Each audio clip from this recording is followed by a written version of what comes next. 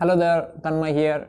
So Mark Zuckerberg has announced that he is changing Facebook's name to Meta. So why Mark Zuckerberg is rebranding his company, and is it the right time to go to the metaverse, their future? Is it the right time? So let's see in this video.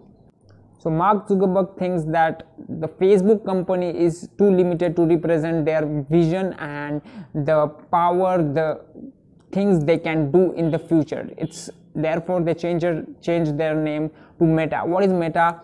Meta represents metaverse. What is metaverse? Metaverse is like you can do more things in virtually, like you can bring the physical things to virtual world, like music, art, photos, videos, everything you can do that you have seen inside the movies, you can do that things virtually. So you can go from one place, so you can attend meeting from your home and someone will see your image represented in 3D augmented reality inside their house. So it's very easy, and the world is going to change very fast, and Facebook is therefore the question is arrived that is it the right time for Facebook to announce and go into the metaverse and meta world. So I think that this is the right time, because the pandemic has over and world has moved to more digital world, more digitally, and people are aware of the digital world more and spending more time digitally.